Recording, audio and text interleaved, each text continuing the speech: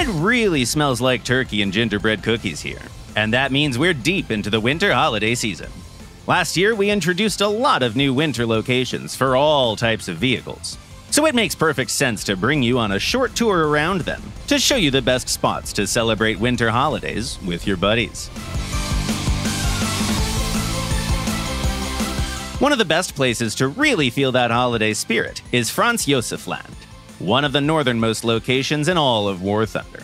Granted, that might not be your first choice for a holiday destination, as it's rather gloomy, with abandoned villages, rusty ship carcasses, and lonesome fortifications scattered around. But trust us, this unforgiving and cold place can surprise you. Pilots will discover something truly special by landing on one of the small islands with a bit of elevation. This view over the snowbound archipelago is nothing short of spectacular. And by the end of the festivities, after the fireworks and all, you can turn the main loading dock area into a cool dance floor. The town of Seversk 13 is eerily still, as if it's a miniature town encased in a snow globe. Random radio traffic coming from abandoned militia cars, as well as rare civil defense announcements, do not paint a pretty picture. But here's an alternative explanation. The whole city just left to spend the holidays someplace warm. Or they're all attending a really good show at a local palace of culture. Either way, right now the streets belong to us. There's already a tree in Central Square that's perfect for doing a circle dance around it, and that's without even mentioning the frozen river in the east, which is a great location for speed skating. Remember, if Takumi Fujiwara could do sick drifts in his old Toyota, you can certainly pull off something extraordinary in your Type 93 SPAAG.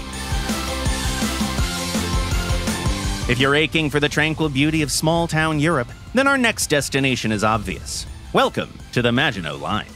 The winter here is not as harsh, and so the river in the western part of the map does not freeze. That's hardly a problem, though, as we do not come here for ice skating. No, sir. Indeed, this is the perfect spot for some pro-level hide-and-seek. The thing is, this little town was modeled after, and is a reasonably accurate representation, of the French town of Sedan. There are so many nooks and crannies here.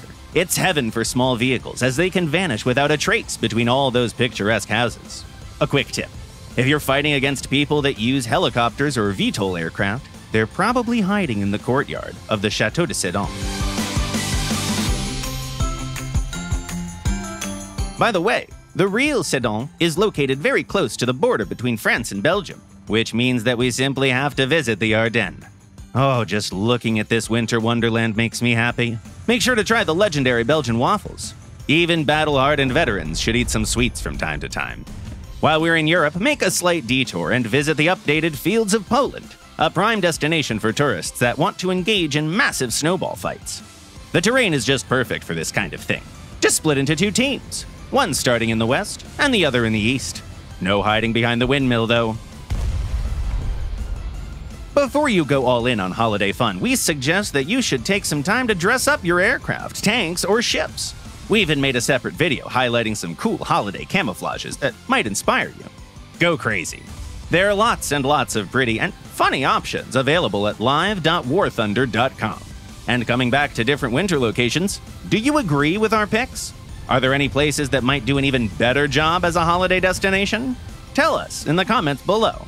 And happy holidays!